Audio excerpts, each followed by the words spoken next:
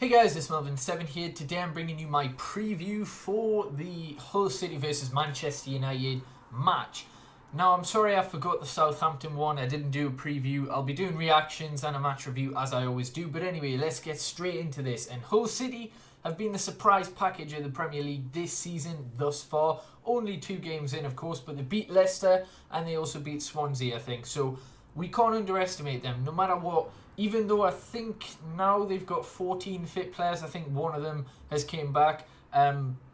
They've managed to get 6 points out of 6, whilst losing their manager with virtually no preparation. And their assistant manager, Mike Phelan, who is their caretaker manager at the minute, used to be Ferguson's assistant manager for, I think it was 4 or 5 years at Man United, might be longer, I'm not entirely sure. But yeah, he's done a fantastic job at Hull, and we really are going to have to be wary. Key players to look out for, I would suppose, would be their forward players, the likes of Diamande, Hernandez. You've also got a fullback in, I think it's Robertson, he's quite dangerous, Huddleston, Snodgrass. You know, they've got a fair few decent players, but on the grand scheme of things, although they have to be respected, you have to expect Manchester United to continue their 100% record and win this game.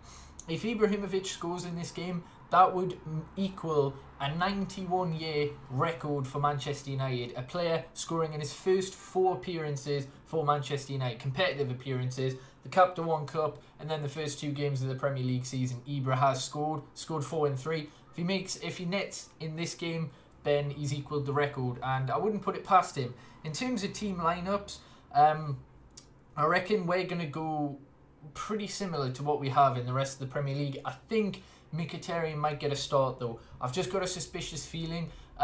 Jesse Lingard has returned to injury, so it literally means Jose Mourinho has every single player available. Now, I can't remember how many times we've said that during the Louis van Gaal era or the Moyes era. Can't be more than 3 max, surely, where every single player is fit, ready for selection. It's brilliant news, and it's a dilemma that we love to have. We've got fantastic depth in our team now, and yeah, I'm just very, very hyped. I think what we'll go with, the same back 5. I can't see him picking Smalling just yet because the back 5, none of them deserve to be dropped. So it's De Gea, Valencia, Bailey, Blind and Shaw. And then the midfield, Fellaini doesn't deserve to be dropped, so there's no reason to. Like Pogba, Fellaini, I think that's certainty. The only 2 players that maybe do deserve or could be dropped, I'm not saying they should, well, one of them I am, but the other one I'm not, is Martial and Rooney. Martial might have had 2 assists, but he's lacking his general game. He should have had a couple against Southampton, and I'm sure later down the season he would have scored those types of things. But I think this divorce with his wife Samantha and all that bullshit is affecting him. And I hope I'm wrong. I hope he can just brush it aside, get a goal, continue his confidence, continue his game from last year. As soon as he gets a goal, I genuinely believe we'll see the Martial from last year. And in this team, that's going to be exceptional. So stick with him for now, but he does really need to up his game up. He might have 2 assists. He's had some good moves. He should have had another one when he through-balled it to Ibra last game, and Ibra just miscontrolled it, I think. But yeah, I really hope he nets in this game because it would really, really help his confidence. So I think he'll still be selected. Rooney, he's had a goal and an assist, but again, he just seems to slow everything down.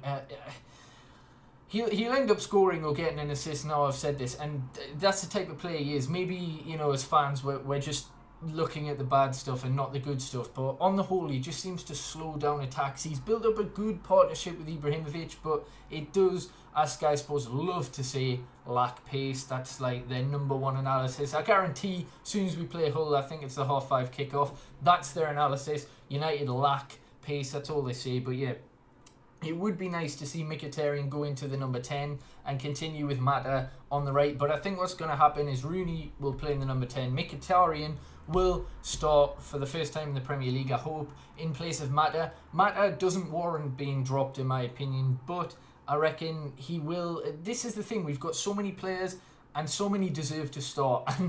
And you can tell how much it pains Jose Mourinho to not actually pick all the players. Like, obviously you can only pick 11, so a lot are going to feel a bit hard done by, but I think this is the time we'll use Mkhitaryan. He mentioned he liked Mata for his defensive contributions, and yeah, if you looked at the stats from Squawka, he tracked back a lot, he intercepted a lot, and basically his defensive work has improved drastically since he was sold by the same manager at Chelsea. So yeah, I think with Hull, we're expected to go at them a bit more than Southampton, and mine's went blank, and I cannot remember who we played on the opening day. Bournemouth, that's the one, Bournemouth. So I reckon we'll play a more pacey player, and that's Mkhitaryan. So Ibra up front, I think that's pretty much obvious. 9 players don't deserve to be dropped, in my opinion, maybe 10.